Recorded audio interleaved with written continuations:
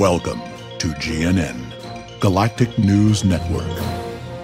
It seems like all the young races in the Orion quadrant are ready to go exploring and expand to new worlds.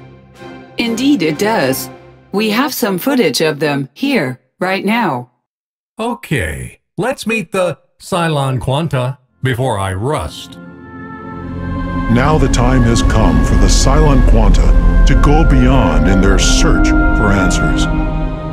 Pleased to meet you. This is the controller of the Cylon Quanta. I am certain we have much to learn from each other.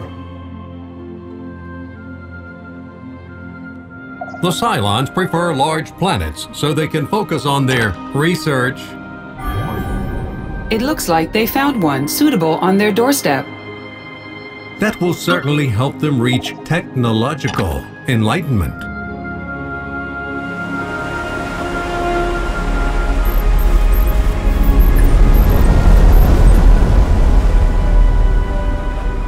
They sure look like a peaceful race.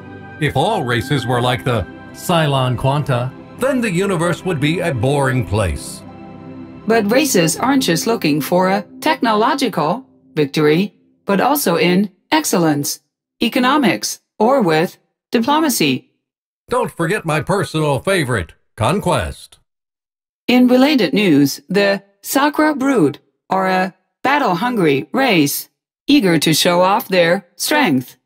Sounds like a news-creating race. Let's meet the leader of Sakra brood. You are now before the hierarch of the Sakra brood. Threaten not my progeny, and you and yours may live on. Pirates, Big Boss! Pirates are a threat to all space-faring races.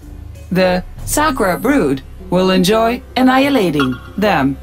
However, constructing a destroyer is required to remove their base. This takes resources and time.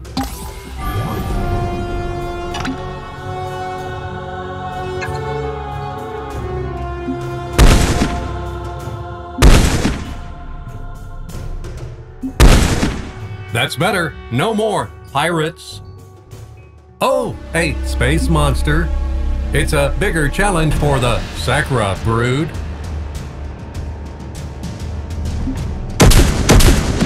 Victory to the Sakra brood. In lighter news, a football game held on Planet X came to an abrupt end today after the highly praised terraforming process began early, killing the entire population. Due to this slight error, the home team forfeit their points for the rest of the season.